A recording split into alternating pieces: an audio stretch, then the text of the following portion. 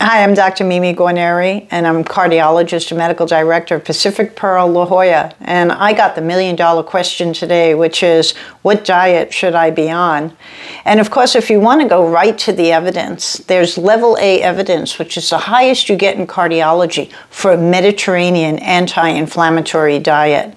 So what do I recommend for my patients? I recommend a plant-based diet that is high in phytonutrients, food that can actually change how you feel. So for example, the base of any good nutrition program is lots of vegetables, green vegetables, broccoli, kale, and cauliflower, cruciferous vegetables, healthy forms of fat like avocado, like nuts and seeds.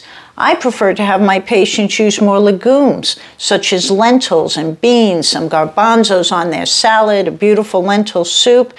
The more I can get my patients to a plant-based diet, the happier I am. Now, what do I see with some of the crazes out there? Well, I see people using a lot of coconut oil. About 30% of those people have an extreme rise in their cholesterol, especially in their LDL cholesterol. So I don't recommend my patients do that. Now, there are some things we can all agree on. Sugar. Sugar is no one's friend, no matter which diet or nutrition program you're following.